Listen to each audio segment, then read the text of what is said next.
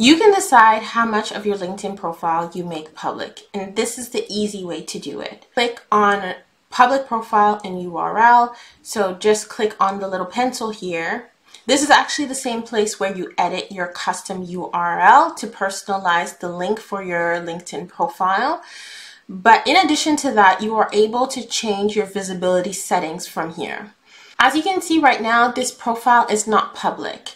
So if someone Google searches this person's account and they search their name, they won't be able to see anything from their LinkedIn profile. So now let's say we want to turn the setting on so that people can see certain elements from this LinkedIn profile.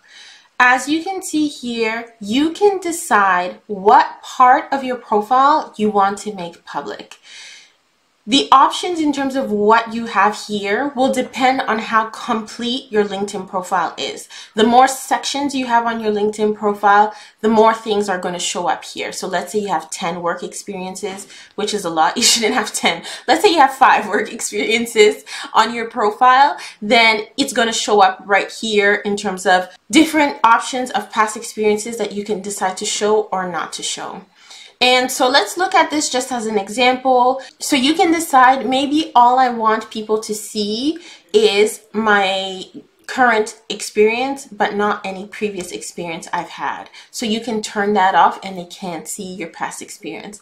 Let's say you don't even want them to see your current experience. You can turn that off and you'll have only your name and your headline that will show on your profile. So basically you have the ability to decide what sections, how much of your profile you want to make public when someone Google searches you. If you're working on your LinkedIn privacy settings and you want to look at someone's profile without them knowing that it was you, check out this video right here. I'll see you in that one.